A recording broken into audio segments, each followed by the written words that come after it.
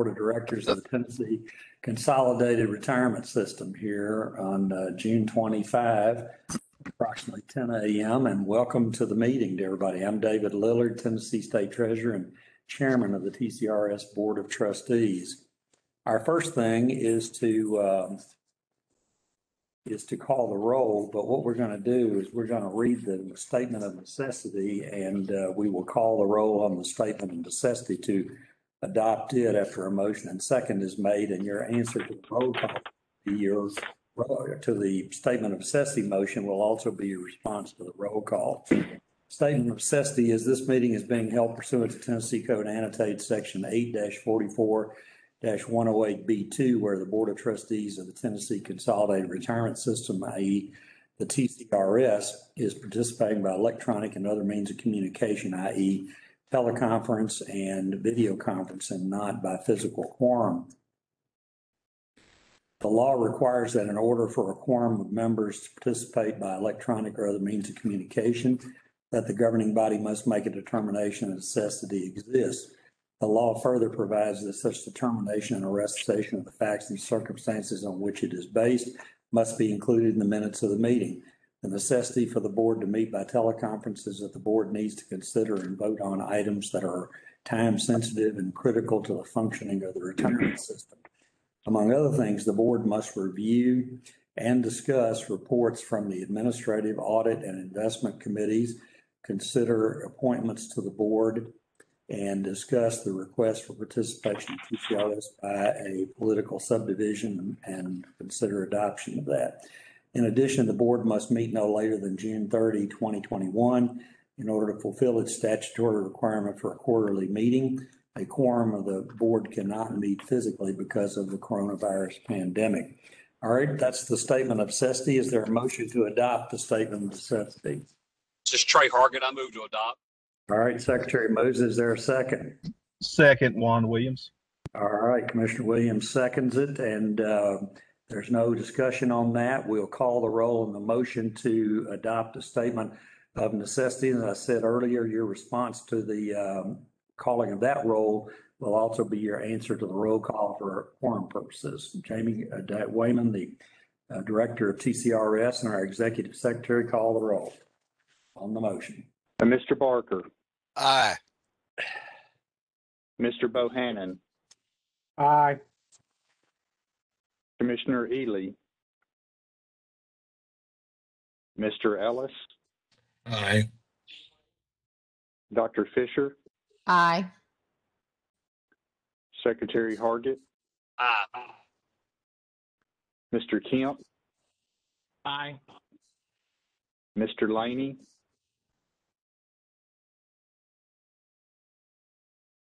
Aye. Treasurer Lillard. Aye. Ms. Moore. Aye. Comptroller Mumpower. Ms. Shaw. Aye. Ms. Smith. Aye. Director Tate. Aye. Commissioner Williams. Aye. Mr. Wormsley. Aye. And I vote aye as well. It's unanimous, Treasurer. All right, so that item passes and the roll call was answered sufficiently, so we have a quorum present. So we're going to skip over approval of the minutes right now. We'll combine that with another item down the line here, but number 5 is Board of Trustee Committee reports, and number 5A is the Administrative Committee. Mr. Wayman, the Executive Director, you're to report for the committee. Thank you, Treasurer. The Administrative Committee met this morning at 9 a.m. via WebEx. We approved the statement of necessity to hold it by telephonically or by electronically. We also approved the minutes of the March 26th board meeting. We heard from Ms. Mary Beth Franklin about the city or town of Tiptonville, who is petitioning for membership effective July 1st in the hybrid plan without cost controls, and we'll take that up a little bit later in the meeting today. I provided a legislative update indicating that there were 6 bills that were enacted by the 112th General Assembly that impacted TCRS and what those were and the plans to get those implemented and started. Then Ms. Mary Beth Franklin and Drew Freeman provided an update on operations related to employer reporting and participant education and the financial empowerment area. And then Erica Nail provided an update for operations for member and financial services of TCRS. And with that, that is my report of the Administrative Committee. Okay, any questions of Mr. Wayman about the Administrative Committee report? Seeing none, we'll go to item 5B, which is the Audit Committee report. And we'll call on the Honorable Mr. Barker, who is the chairman of the committee. Thank you, Treasurer Lillard. The Audit Committee met this morning at 8 o'clock with all 5 members present on WebEx. We first approved the statement of necessity for telephonic participation. Then we also approved the minutes from our previous meeting on March the 26th. We then had a report from Mr. Gentry, Kevin Gentry, on the results of the internal audit on the quarterly duplicate member analytic. Then Mr. Earl Pierce gave us a review of the internal audits project tracker sheet, which keeps us up to date on all the things that are going on, all the different components of various audits that are underway at the present time. Both of those were outstanding reports. We then had the report from the Comptroller's Hotline. There were no responses noted on the Comptroller's Hotline. Mr. Kevin Gentry then reviewed an internal audit article regarding the various activities during the pandemic period regarding the legal investigations of financial reporting during the pandemic, which was an interesting article, and I would encourage all of you to follow up on that. That's our report. We had no comments from the public during our meeting, which was a part of the process. That's our report from the Audit Committee, Mr. Treasurer. All right, any questions of Chairman Barker on that good report? All right, seeing none, we'll go to item 5C, which is the Investment Committee report. I chair the Investment Committee, and I'll give that report. The Investment Committee met recently by WebEx and adopted several investments for the benefit of the system, and also discussed other matters relating to our investments and reviewed those things. That concludes the report. Is there any question about that? All right, seeing none. Next item is item 6, Board of Trustee appointments. Mr. Wayman. Hey, thank you, Treasurer. On page 30, beginning on page 31 of your packet that was sent out, we have appointments. The Tennessee Municipal League, Mr. Tim Ellis serves as the representative on the Board of Trustees for the Tennessee Municipal League.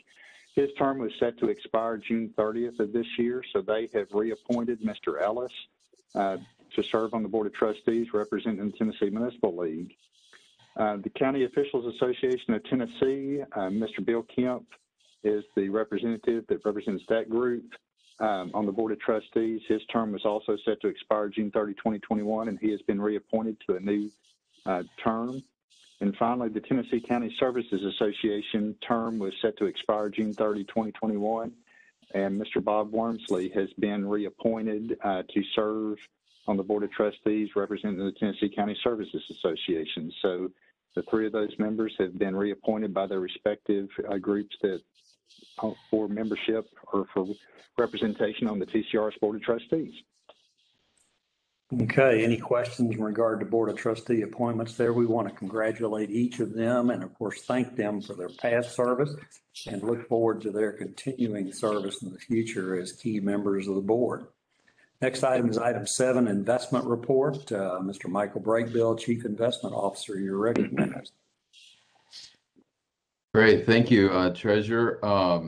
First, I'd like to call on Margaret Jadala of Veris to go through the quarterly presentation. Thank you and good morning. I'm going to start with, this is the first quarter report, and then Michael will be giving an update beyond that. For the first quarter on page 1, this gives a summary of the first quarter and the market environment. So in essence, this is a time period where there was a lot of optimism. The vaccines have been rolled out, economies were reopening, and further stimulus has been passed to further boost the economy. So this made for a very strong tailwind in the first quarter. quarter, with US GDP coming in at 6.4% and has since been revised upwards to, above 7%. So definitely very conducive to strong returns for the risk markets. On the inflation side, I'm not going to talk too much about that because I know Michael has several pages on it. But as of the first quarter, CPI was still muted, but longer term bond yields had strengthened. So when yields rise, then prices drop because of inflationary concerns on the longer term, and you'll see some negative bond returns for that reason. And so that's really the backdrop. So this made for a strong first quarter. But if you go to page 4, which is the market index returns, you can see how this results, small print, but you can see how this results in very strong numbers. So the first quarter's very solid across the board. For equities, bonds, you can see negatives for the reasons that I noted. And for the, for that 1 year period, really remarkable returns for the equity markets, because this is coming off the bottom, keep in mind. And so in equities, the US markets did best. Small cap made a big rebound. Russell 2000, 94.8% for that 1 year period. S&P 56%, really strong. The EFA, the non-US market, 45%, emerging market, 58%. So really strong returns. On the bonds, you can see such a spread. So investment grade bonds were at 0.7. So that's beyond a 50% spread, which is quite remarkable. In terms of risk assets, you can see high yield at 23%. So again, risky assets doing better. And with that as a backdrop, I was going to go to page 5 next. So on page 5, this is your asset allocation. As always, you're fairly close to target.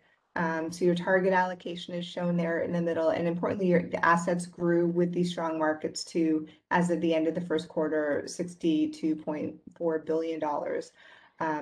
In terms of the target allocation, this is your interim allocation. You're working towards a longer term strategic allocation with a little more in basically 10% real estate, 10% private, 10% strategic lending. And you can see that looks like you are above your interim target for private equity, but really towards that long-term strategic target.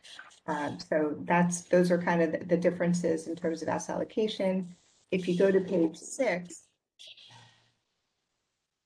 this is a new page, and sorry for the tiny print, but this is to give you just a high level overview of the portfolio without all the manager line items. First, I'll point to the top line where total returns, again, solid at 3.27% for the quarter. And you can see in absolute terms, like, very strong 1 year, 29.43 and above actuarial across the board. And then for fiscal year to date, you're not quite there yet, but you will, most certainly be well above your actual return there. What's really important on the top there is that you're compared to your policy index, and the as allocated is kind of where you are right now compared to your policy, where you're working towards. Both of those numbers are fairly close right now, and importantly, you're ahead of policy and as allocated all the way across the board, from the 3 months, all the way out to the 10 years. If you look at the asset classes and those returns on a relative basis, if you compare the asset class returns to the underlying benchmark returns, you can see in equities you're a bit behind, and we'll talk about that. But in all the other areas, for most, if not all, you're ahead of those asset class benchmarks all the way across the board. So a very good report card in that regard. So I'll go through a couple details on the following pages. Page 7. And here again, I'll just point out something that goes through the report is solid 3-month return, and your fiscal year and 1 year, very strong absolute numbers, which are certainly additive to underlying assets and your funded status. Within U.S. equities, first, as a reminder, this is internal management, very cost efficient. and benchmark aware. So you're taking kind of basically your risk compared to the benchmark is fairly low compared to a lot of other plans. Within index, which is 30%, of course, you match the index. Large quant, we've seen a lot of negatives here until recently.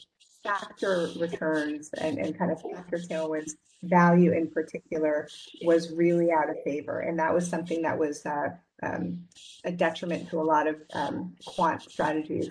So that has turned around. I didn't mention the growth value rotation. So value's doing, as of the first quarter, did much growth, which is a big reversion from 2020, pre-vaccine. And so that improved the large quant returns. Sector, this is more of a kind of a fundamental based approach. This has a higher quality bias. You can see a little behind for the quarter, behind for the year, and that embedded quality bias worked against sector. And another thing I want to point out is once every 5 years, we do kind of a deep dive operational review, which looks at all of the different strategies and structure within TCRS. So we're going to be doing that, and we'll be coming back from some written findings next quarter as well that are more detailed. Mid cap ahead for the quarter, but for that year you can see behind, and there's a valuation sensitivity, and over that past year period, highly valued stocks did quite well. So that valuation sensitivity was a negative to the approach. On page 8, small cap, I'll just point out again those very strong absolute returns that were added to the plan, a smaller part of your portfolio, but certainly 18% for the quarter and 94% for the year is additive to the plan. Within going into international equity, this is an asset class that did well per that report card, and you disaggregate your developed from your emerging, and for the overall and for the developed, again, your returns at the asset class level and the developed level ahead of benchmarks all the way across the board. And this consistency is pretty rare to see in a report. And there are managers by size, by style, and you can see some different returns. They're compared to broad benchmarks, and the differences in absolute returns really have to do with their style, if they have a quality bias or not, these kinds of things. So all managers returned within expectations. And this is per our scope, we review each manager every year in a detailed fashion. We just completed that process and re-vetted the managers within that portfolio. Going into fixed income on page 10, here you can see for the quarter, negative 6.4. And like I was saying, when the bond yield rose, prices dropped, and so there were negative returns there. And it's slightly flat for the year. Something that's unique about your fixed income portfolio, a couple things. One is that you use a long duration benchmark. So a lot of others use like a 6-year duration benchmark. Yours is 10 plus. And another one is that you have two components. One, you divide 2/3 into sectors that are also benchmark aware in their construction, and then another amount which is kind of more credit focused with shorter duration. So the majority, which is on this page, the returns are very much in line with the strategies themselves. So for the quarter, government 5+, did the worst as one would expect. And over the year, credit with the pandemic and the credit facilities, corporates were, did the best of all the sectors. And you can see that governments, you can see the reverse, and then mortgages were in between. So the sector specific approach was really the driver behind the returns. And going on to page 11, I won't say as much about the private areas. High level in privates, it takes longer the portfolio has lagged pricing, so that's why there's this 1 quarter lag in the performance that's reported here, and all are ahead of their respective benchmarks, and private equity did particularly well on an absolute return basis. cash, you can see at zero, but if rates drop to zero, that's, that's what one would expect. And I think Michael's going to comment on that too. So in a nutshell, it was a solid quarter, a very strong year, well ahead of your actual return, and your consistency of your total portfolio and asset class returns was, very good, very, very strong. Risk profile, this risk of the portfolio is dead on with policy and as allocated, which we want to see, and your cost-effective structure just makes the results that much better. And I'm happy to take any questions. Okay, any questions of Margaret Jadala here? All right. Michael, did you want to make comments here at this point? Sure. Thank you. One thing I would like to comment up front before I start into the rest of this presentation is we've discovered we have an error in the, at the last meeting, we approved investment policy and those changes would go into effect next Wednesday evening. And we discovered an error that we made, and we're working with the treasurer on that with the short-term cash benchmark, which has always been, for 20 odd years, 91-day T-bills. We changed that benchmark to the BlackRock Treasury Managed Fund, and which is something we've tracked for some time. But unknowingly, we did. BlackRock liquidated the fund. As you all know, this has been a really rough period for cash management or short-term funds in the rate environment, and that fund became uneconomic.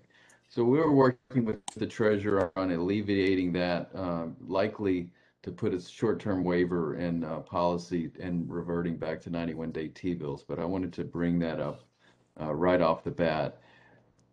The presentation you have, what I wanted to address, front and center, one of the key topics that we all are dealing with is the concept of inflation. And I basically have updated what I talked about at the last meetings because I think it's a great way to kind of think about the concept. And inflation is one thing for us as individuals and consumers. It's very important for investment portfolios because it does two separate things. One is it changes what the discount rates that people would put on future earnings or cash flows. And if inflation is higher, it means those discount rates should rise, which means prices should fall. That's one thing. The second thing is that it also creates an environment where the Federal Reserve would need to step in and start ratcheting down liquidity. So, and that would impact the real economy. So inflation is front and center an important thing, and I talk about that a little bit along with these other items. So, Eric, if you'll move on to page 2, let me just say inflation, I presented it in 3 buckets. One, I said never, and the never meant is intended, it's kind of, all these things are kind of tongue in cheek, but basically there are very long-term depressants on inflation in our economy, and that's why you have seen it, and it's a global phenomenon. It's not just the United States. But the never is what are those long-term things that are deflationary trends. Somebody I know very personally was born in 1963. And the interesting thing is if you compare births, in 1963 to 2020, there were 492,819 less births in the United States in 2020 than in 1963. The reason that's important is that's one of those long-term deflationary trends. There's going to be that many less people buying cars, that many less people going to colleges, that many less people in classrooms. That is a massive long-term deflationary pressure. In the short run, it's not that big of a thing, but in the long run, it's a huge thing. Debt is another one, and we all know debt in the United States and most industrialized countries rising. Globalization is one. Key thing there is we're seeing what may be a downtick in globalization, which that would diminish that downward push on inflation. So globalization as a depressant may be falling. So that's the never. Then Eric, if you could move to page 3. So this is inflation being maybe or maybe not. And this is a classic way to look at inflation of goods and services as they flow through, really goods as the goods flow through the economy. And basically from the top to the bottom, it shows from crude goods to intermediate to finished goods and into the core CPI, how rising prices work their way through the economy. So this is a maybe, maybe not. I had this last time. I updated this chart and it looks much more inflationary than it did in March. There's no doubt about it. If you look at from the top down to the bottom, you can see all of those graphs are moving up pretty sharply. So on a kind of classic goods case, it definitely is. And then Erica, if you could move to page, what is that, 4? Yes. So the other bucket I discussed was inflation and asset prices. I think we're all very sensitive to that right now. And I have home prices on there because I used technology before, and the reason I had that is that was the bucket that's moving over time. That was at that time. One thing that we're seeing is that asset prices, some things go into a bubble and then other things. Hey, Michael, hold on just a second. Somebody's got some background noise going on. If you're not Yeah. speaking, mute yourself, okay? Everybody mute yourself if you're not speaking. All right, go ahead, Michael. Great, thank you, Treasurer. So, so the one classic thing that we're seeing, or one thing that we're seeing right now is that asset bubbles are moving from thing to thing. At one time, it was the tech stocks and the big tech stocks, biotechnology. We've seen things like Bitcoin. Things are moving and coming back. Obviously, residential housing is one of the most recent. This chart, it shows the median retail home prices.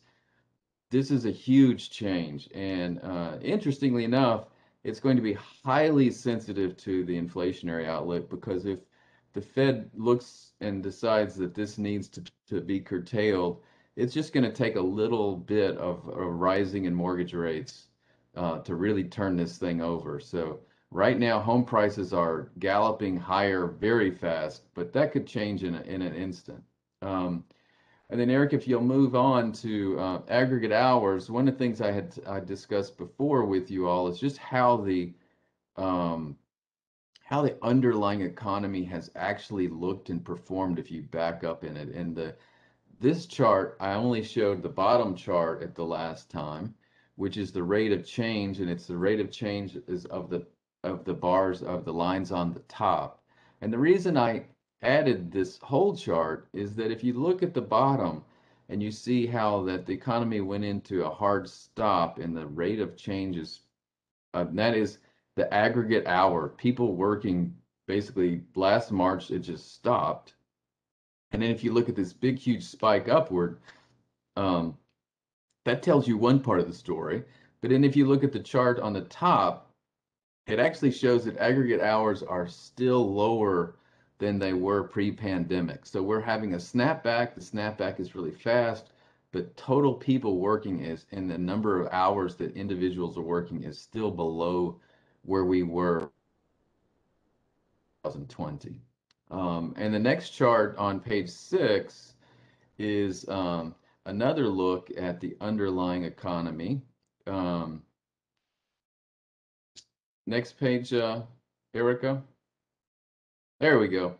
So this is gasoline demand, and I had added this one again to give you a clear sense of just how impactful the crisis was this past year. I mean, if you look at what we've gone through since 1990, mid 98, you had the tech bubble, you had the global financial crisis, all of those instances, and you can't even see them on this chart.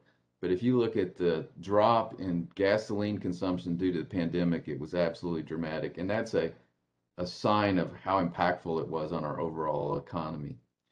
If you move on to the next page, this is one of the scary charts, which is the median price earnings for S&P stocks. And the way the median is calculated is they line all the companies up and they pick the one in the middle. So from top to bottom, they sort them. And so the median company has a median PE of 33.6.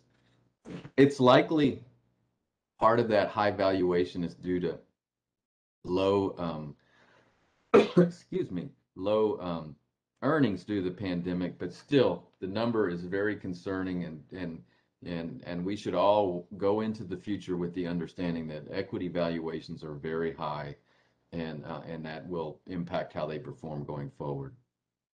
Next page, on page 8, shows the portfolio, and portfolio has had a wonderful period, as Margaret mentioned.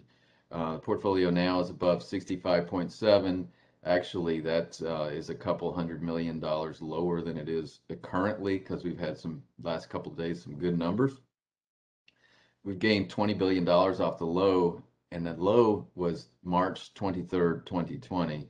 And so this period you're seeing on performance is almost exactly from the very bottom. The real estate portfolio has grown.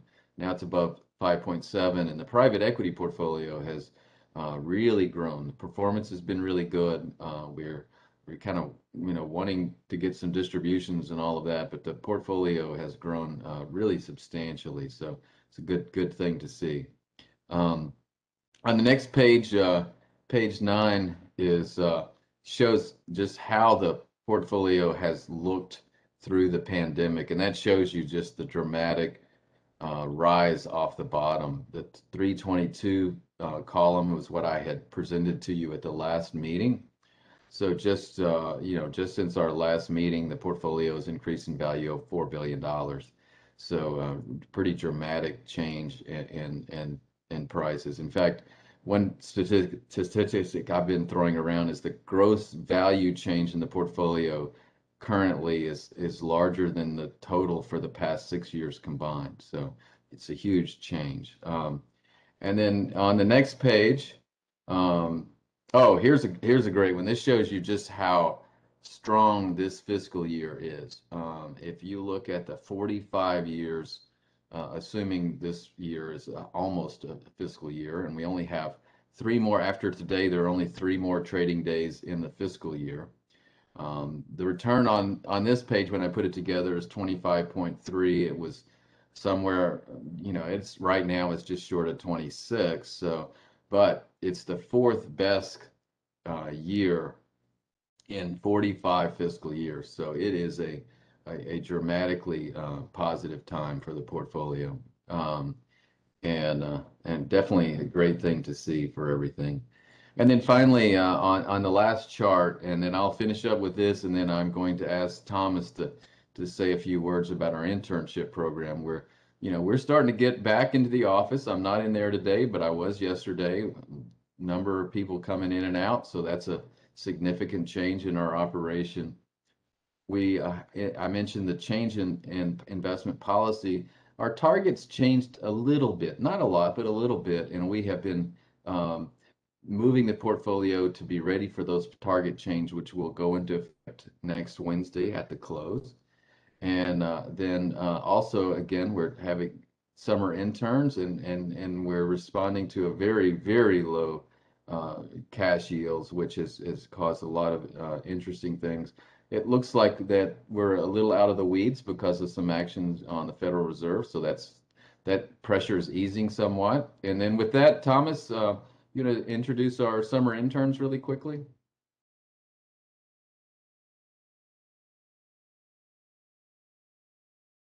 So you may be muted there, Thomas.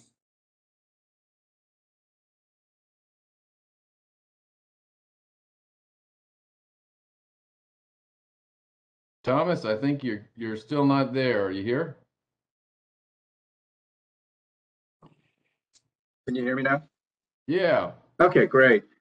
Sorry about that. Someone decided to cut some grass right next door. But anyway, we have two interns this year from Vanderbilt, Harris Parvez and Russell Scott, and they have finished their first year in grad school this year.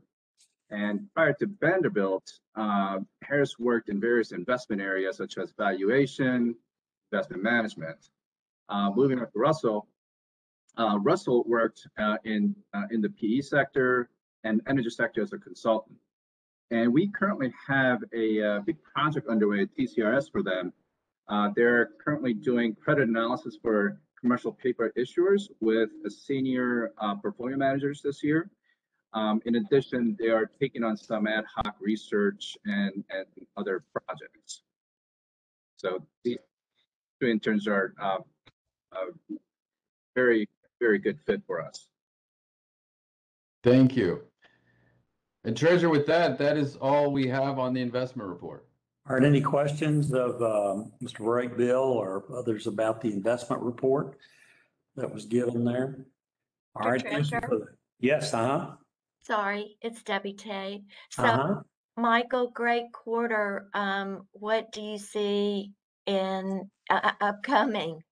I mean, I know we can't possibly know what's going to happen with inflation. It looks like the infrastructure bill, is going to get finalized, but just kind of wondering, are you thinking that we're going to continue to see these strong performances? And then I was also interested in the Verisis that she said we had reviewed all of our, I guess, our various investment analysts or companies or whatever the correct title is, and just wondered, is that annual, or I couldn't remember if it was like every third year, and just, were you part of that? Did you feel good about that?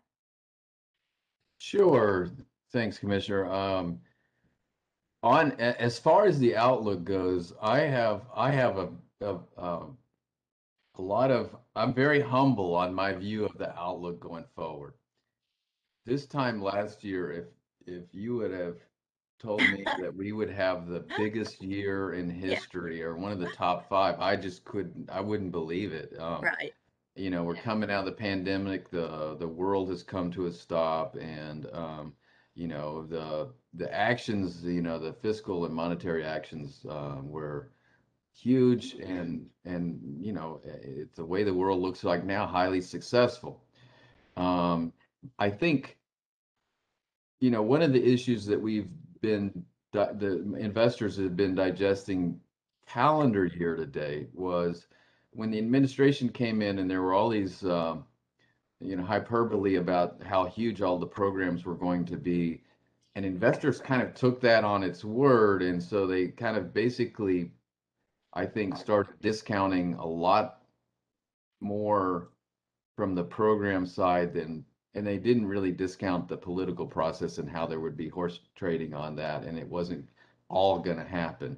And so a part of what we went through in January, February, March was everyone thought these programs were going to be so huge, and then the economy was already accelerating, and so there was a lot of kind of concern about longer term inflationary issues. I think one of the things that has gone on is investors have come to an understanding that, gosh, all these things aren't just going to happen magically, and are a lot more comfortable with kind of how the outlook is going to be. And that's where you've seen interest rates kind of slowly ease back a little bit from where they were in just a month or two ago. Not a lot, but they eased down a little bit. And I think people that's part of that whole process. I think going forward, it's likely that we are in a period where the economy continues to accelerate.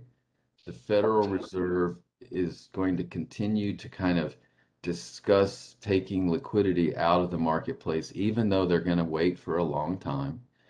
And we just had an instance, the week before last, where just the hint of that created a lot of consternation in the marketplace. So I think we're going to have a lot of those things going forward, which likely means that kind of you have slow creep upward in interest rates especially on the short end over a period of time, which also kind of keeps a cap on equity valuations. I think that's the period that we're going into. And they're trying their best not to do anything. By they, I mean the Federal Reserve is trying their best not to disrupt anything, but that's basically where we are.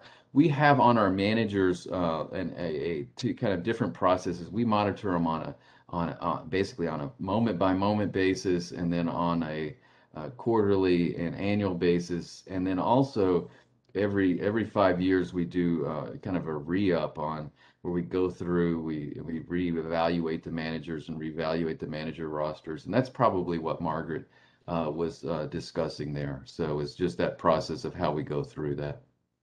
So, sorry, just to elaborate. So, yes, we monitor on an ongoing basis, but per our scope of services, we also are providing an annual annual update on each international manager. So that's what I was referring to. Yeah. Thank you, Mr. Treasurer. Okay, sure, Director. Any other questions for Michael Brakebill to the other investment members? All right, thank you. And thank you, Thomas Kim, Deputy Chief Investment Officer, for your input there on the intern program. All right, next item is item number 8, political subdivision seeking participation in the town of Tiptonville in the hybrid plan. Mr. Wyman, you want to present that item? Yes, sir. Thank you, Treasurer. So the town of Tiptonville has petitioned for membership in the Tennessee Consolidated Retirement System effective July 1st, 2021.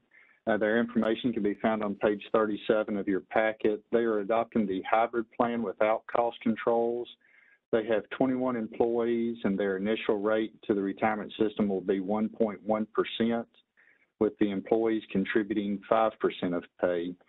The administrative committee made a motion in the committee this morning to present this to the Board of Trustees and recommend their participation in the retirement system, or their admission into the retirement system as a participating employer. And with that, I make that motion on behalf of the administrative committee.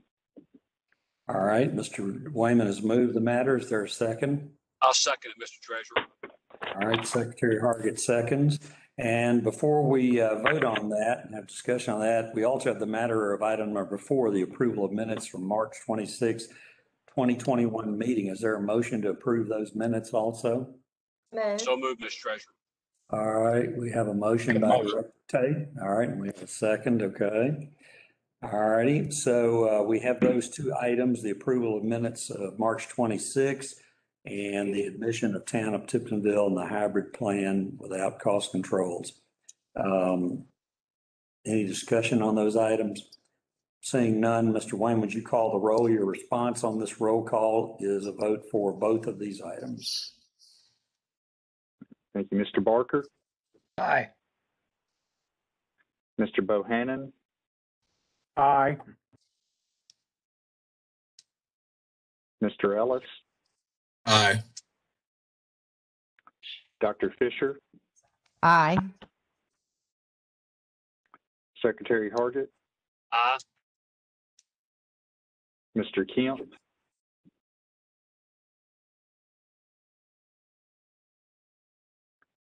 Mr. Laney. Aye. Treasurer Lillard. Aye. Ms. Moore.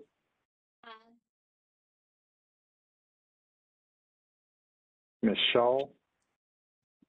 Aye. Ms. Smith. Aye. Director Tate. Aye. Commissioner Williams. Aye. Mr. Wormsley. Aye. And I vote aye as well. Both of them passed. All right. Okay, both those items are adopted. And the next item is item number 9, the opportunity for public comment pursuant to the request of the Government Operations Committee. We ask now if there's any member of the public who has a comment on the Tennessee Consolidated Retirement System or on the matters that are before the board today. All right, I see none, and let the record reflect that there are none. Next item is other business. Is there other business to come before the Board of Trustees? Seeing none, the next item is adjournment. Before we go to adjournment, I will note that At the bottom of your sheet, you show future meetings set for September 24, 2021 and December 3, 2021. All right, Mr. Wyman, do we have board training or anything else after today's meeting? No, sir, not today. Not today. Okay. All right. We give you the day off here, so everyone enjoy your weekend. All right. We have a motion to adjourn. I'll move, Mr. Treasurer, Bob Worms. All right. Bob Wormsley moves. Is there a second? I'll second. All right. We have numerous enthusiastic seconds on that. Mr. Wayman, call the roll on the motion to adjourn. Those who don't want to vote for it can remain and meet with themselves. Mr. Barker, Aye. Mr. Bohannon, Aye. Mr. Ellis, Aye. Dr. Fisher, Aye. Secretary Hargett, Aye. Mr. Kemp, Mr. Laney. Aye. Mr. Kemp voted aye by message. Treasurer Lillard, Aye. Ms. Moore, Aye. Ms. Shaw, Aye. Ms. Smith, Aye. Director Tate, Aye. Commissioner Williams, Aye. Mr. Wormsley, Aye. and I vote aye as well. Unanimous. All right. Unanimous in favor thereof. So the meeting is adjourned. Have a nice weekend. Okay. And thank you for your service to the TCRS.